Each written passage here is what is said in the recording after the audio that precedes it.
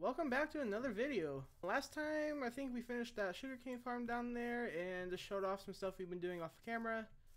And in between episodes I actually brought some sheep over. Not 100% sure what we're doing today. I think for sure we'll be doing some work on the castle a little bit. But other than that, really anything can happen. The first thing I want to do is finish getting the bottom decorated like the rest of it. So basically like this. I want to get it all the way to that wall over there and then the end of that wall on that side as well. And up here, I think I want to start figuring out what I'm going to do here. This wall is probably going to get pushed back at least to here-ish maybe a little closer. Mainly just so I can put some depth in there and still have some room to walk on this pathway right here. Also debating if I want to round this off right here. Not 100% sure I do. It would make sense. Let's see what it's like on the other side.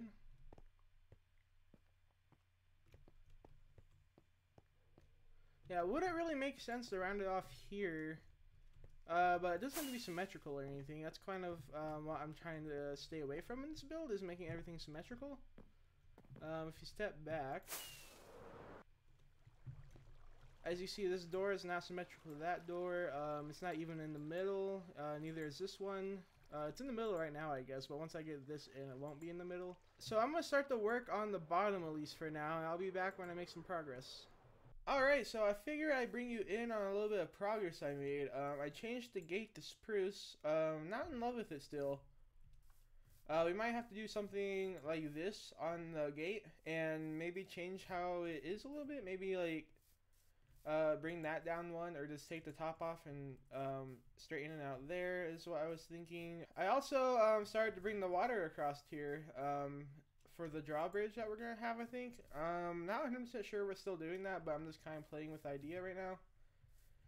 And also when doing that, I was starting to clear this little mound out right here, and then I kind of saw like a little bit of a cave, so I thought maybe I would go with that for now and see how that works. So I'm pretty happy with the cave, how the entrance looks right now. It would, once I build more of it, it would change obviously, but then having the river go through here and exit out over there into the ocean would be cool, I thought. And then also terraform the land to be up here to where it's not all on just a flat surface. I think that would make sense maybe. Yeah, not 100% sure that this terraforming is going to stay. I'm just kind of looking at it and seeing how I like it. Right now I'm pretty happy with it though, and what it could be. But I've gotten the corner done. One thing that wasn't simple about it is it's actually not symmetrical.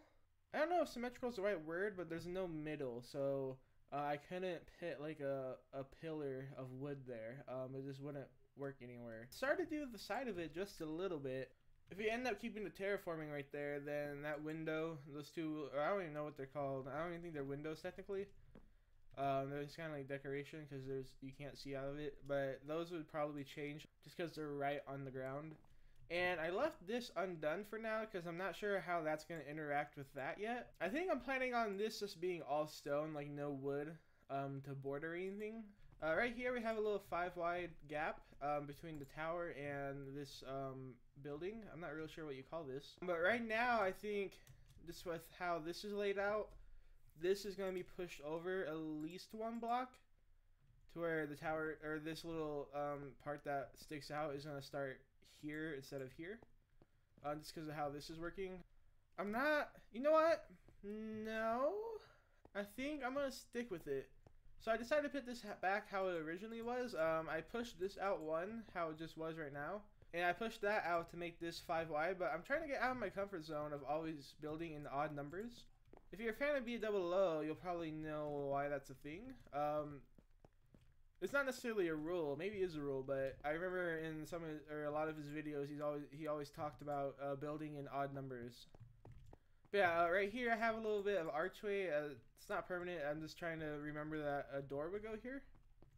Maybe I'll just put that in right now. So a little bit of a door there. And I would picture that as like another walkway, I guess, like this maybe.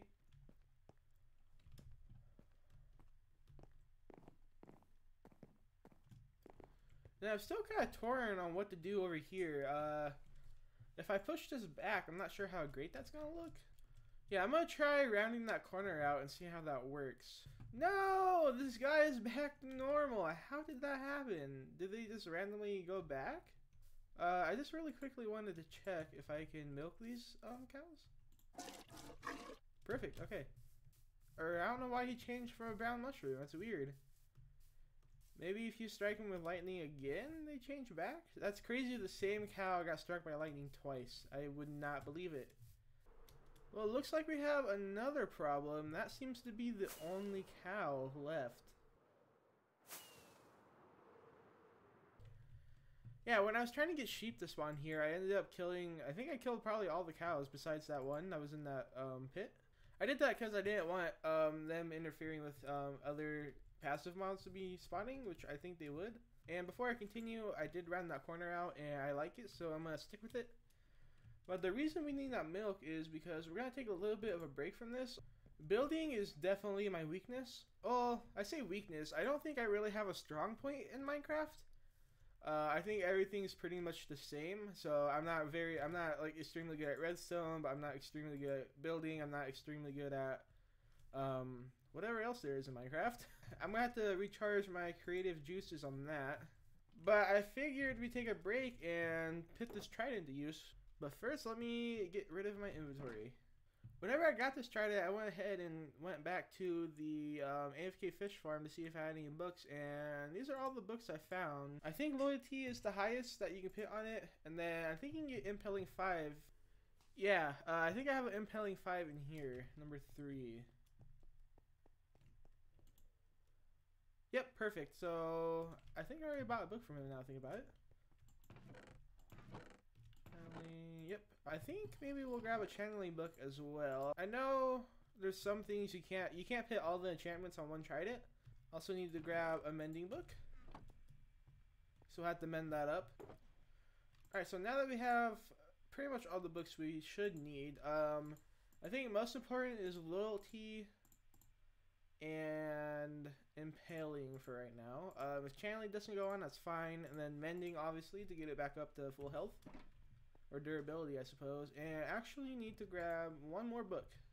An unbreaking book. Alright, and we should be set to put these all on there. So I'm going to throw mending on there first. Unbreaking. Loyalty. And impaling. And let's see if channeling can go on the same trident. Looks like it, so might as well do that, right? Well, I can't seem to find my redstone box. I tend to leave that in places where I almost always forget them. What did I do last with redstone? I think the last thing I worked on was in there, so maybe I did put it in my ender chest? Uh-oh. Obviously not being able to find it sucks, but like my biggest fear is I accidentally didn't pick it up and just despawned. That would probably be the worst case scenario. I guess I can let you guys look back here real quick and what's back here. This was my original setup for the bamboo, but this does not work because bamboo doesn't go in composters. And then I actually have one for the sugarcane, which is actually being used now. We are completely full on sugarcane. Unfortunately, my redstone box is not back here. I'll actually be back when I find that. If not, then I don't know, honestly. Oh, I bet you I know where it is now I think about it. Perfect. There we go. The reason I wanted my redstone box is to grab a lever and lock these 2 furnaces up real quick. We'll just throw... do I have cactus with me? I do. Well, let's throw like a stack of cactus in there. I want to take all of this off, and I want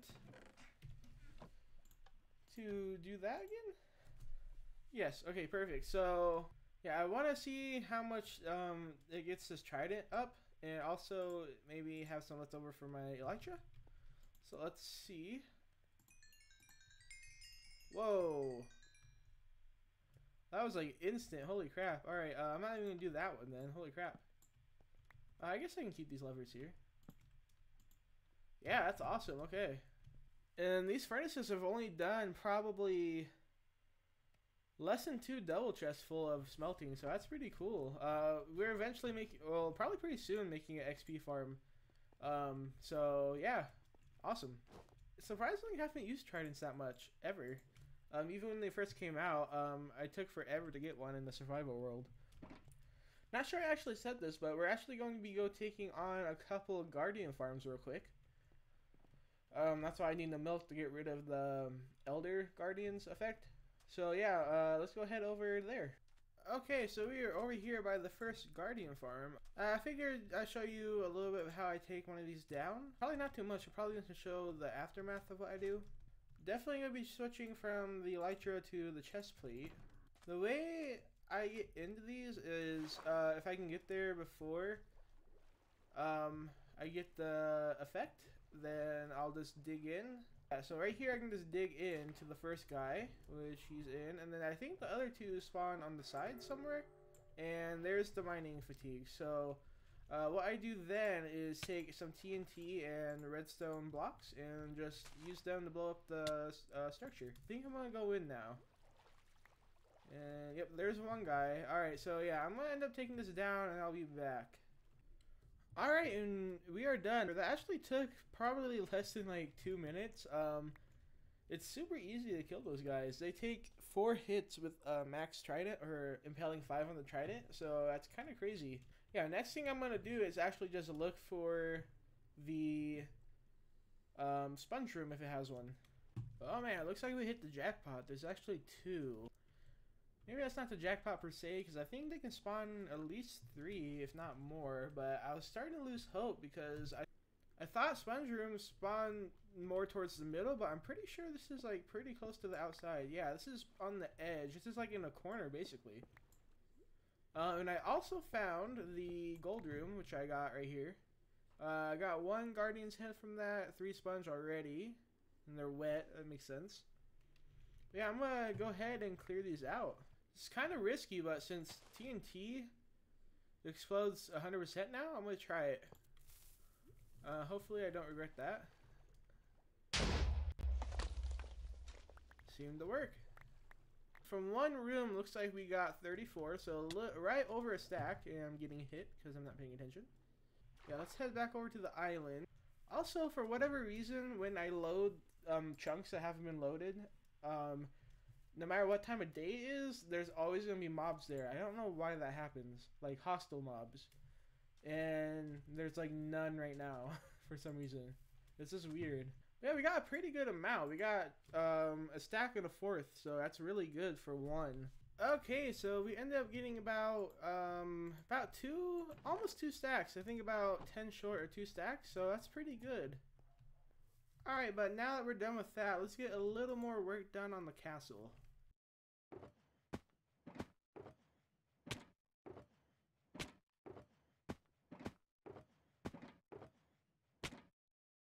Oh man, this could have been our first creeper explosion in the base.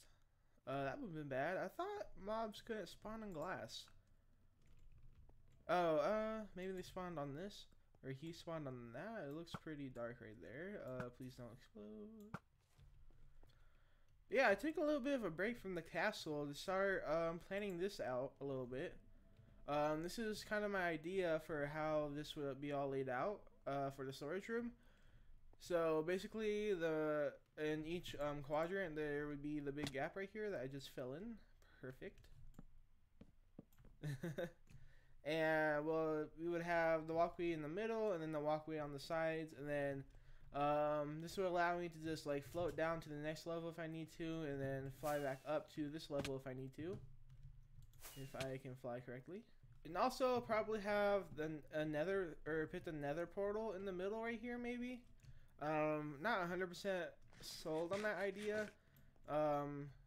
just because I kind of like having my portals hidden, but I wouldn't mind showcasing it here. Just I don't like zombie pigmen everywhere.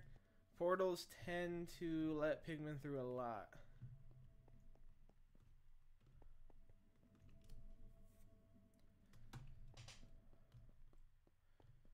But yeah, I figure I start showing what I'm doing here.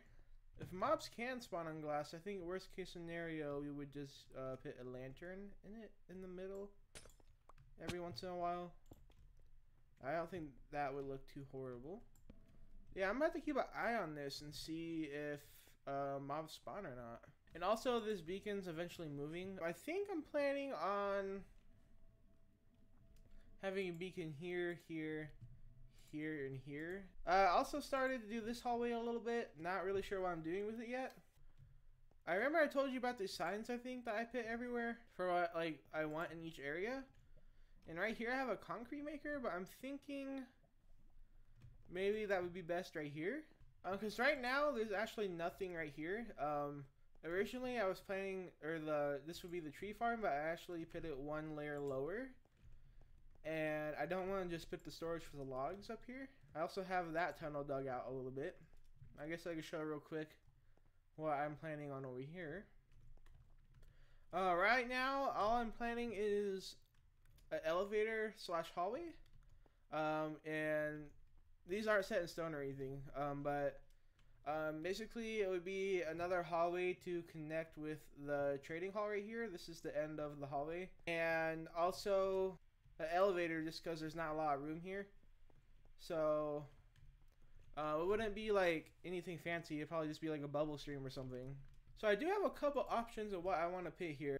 Yeah, option number one here is the concrete maker. I would say option number two would be storage silos for bulk. If we come in here, this is about halfway full already, and I still have all of these shulker boxes full of stone, so they need a place to go. But I was also thinking that over there would be a good place for it. Just because there's a lot of room over there. There's really nothing over here, which I don't think you need a huge amount of room for storage silos, but to be able to have like a nice big hallway for them right here would be nice. And the last option I would be thinking is an XP farm, specifically probably like cactus into the furnaces or whatever I can smelt in furnaces. So that'd be like cactus. Yeah, I'm really not sure what else I can smelt in furnaces now I think about it. So yeah, I think only real thing that can be farmed really easily that can be smelted in furnaces is cactus. Only reason I wouldn't want that is because it would just be on this side. I don't think there's enough room to put it on this side. So I'm actually really thinking concrete maker. So we could have the concrete, I guess I should say concrete converter. You can't really make concrete, but we could have the concrete converter right here, and then maybe the storage for it right here. Things like this, I'm really trying not to have things cross over, I suppose.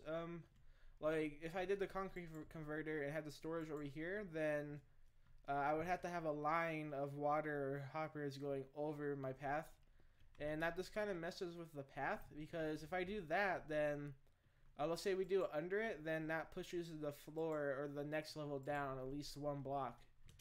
And that kind of just makes everything longer, which I think I'm going to have to do anyway because of the storage room.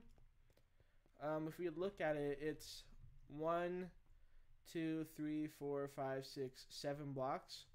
Or let's say we're on the second level and there's another level before this. So this would be the ceiling. And then there would have to be a gap for the hoppers, and then we can put the floor for the higher level. So basically what I'm saying is we can't just put the next ceiling to the next level right under this. We have to leave at least one gap, and I'll probably end up leaving about 3 to 5 space or blocks of gap, just because I know like over here this goes down 1, 2, 3, and then even farther it probably goes down like 7. And actually I don't think I ever showed this originally.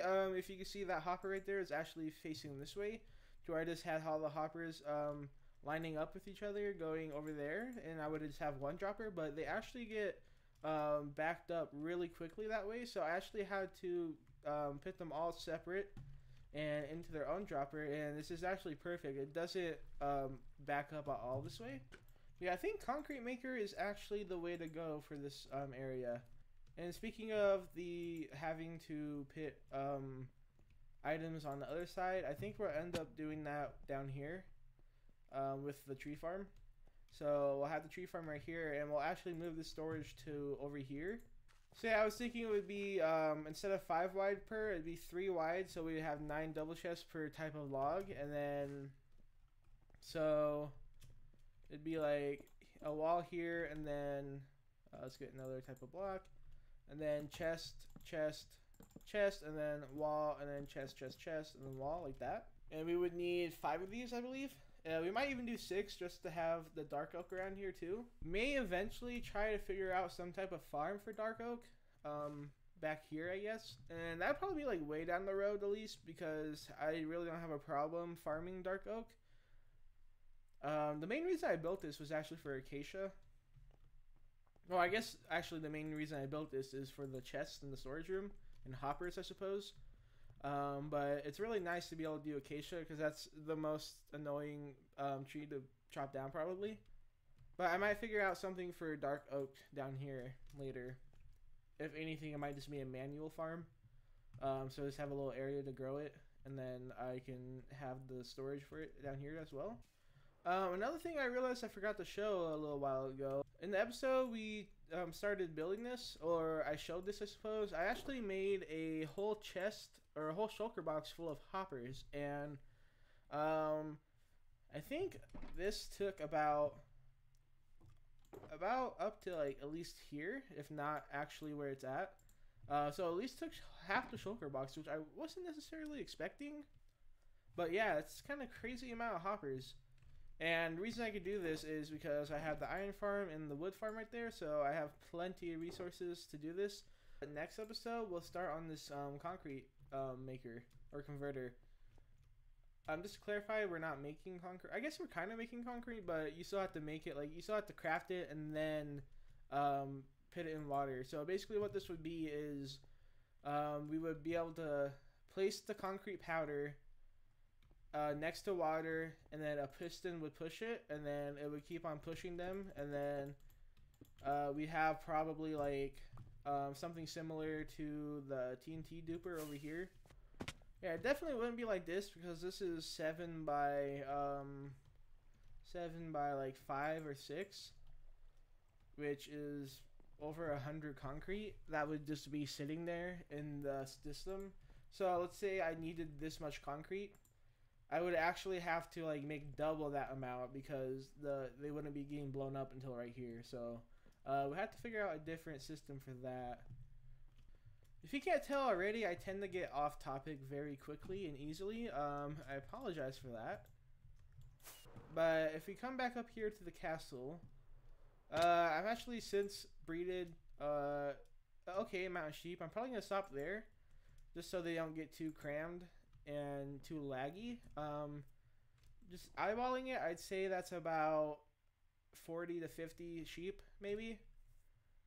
So for what I want to do with the sheep, that should be plenty or pretty close to where if I do need more, I can just breed them up one more time probably. But I think I showed that side, and I've since done this side a little bit and can't fly apparently. This side was a lot more trickier than that side because it's actually a lot longer of a curve, I think. If you head over here, I suppose. This one's just a tiny little curve. It's just one curve, but over here, it's actually like double that. So there's a curve there and a curve there. Originally, I tried to have, because this one was symmetrical, I tried to have one going down right there. This didn't look right. And it didn't actually line up right either. So maybe it's not perfectly symmetrical, but I ended up going with this, which I'm pretty happy with. And once again, we're not going to mess with that because I'm not sure how I'm going to interact. How that's going to interact with that. I'm not exactly sure what I'm planning. For right now, we're for sure going to have a little bit of a entryway right here, but we might have a little bit of a pathway coming around here as well, to where that would be like probably out to here at least. And then I'm not sure what the buildings are gonna look like back here yet, so we'll see. So basically what I'm saying, I'm waiting for everything else to get done before I finish that, basically. Alright, so I've made a little more progress on the castle. I've started to get in this top layer. I'm just not really sure what to do with it yet. I'm really not 100% in love with anything about it so far. I have that right there to see if I want it just to be a straight line or similar to this. I think definitely similar to that's better. For the roof, I started off having spruce and dark right next to each other just to compare them, and all spruce looked way too weird with the pillars right there, so I went all dark. I didn't like the all dark wood just because it looked too dark. So I started to mix in some spruce, and I kind of like that so far. Roofs are definitely like one of the hardest things for me, so I'm gonna have to struggle with this for a while probably. I think I need to do something different down here than I did up there. I think maybe I'll keep the windows on the top, and I'm leaning towards not having the red there, but then I'll do something like this on this level right here. We got some pretty good work done on the castle, and also some planning for the future down there as well as up here. But leave a like and subscribe. Thank you for watching.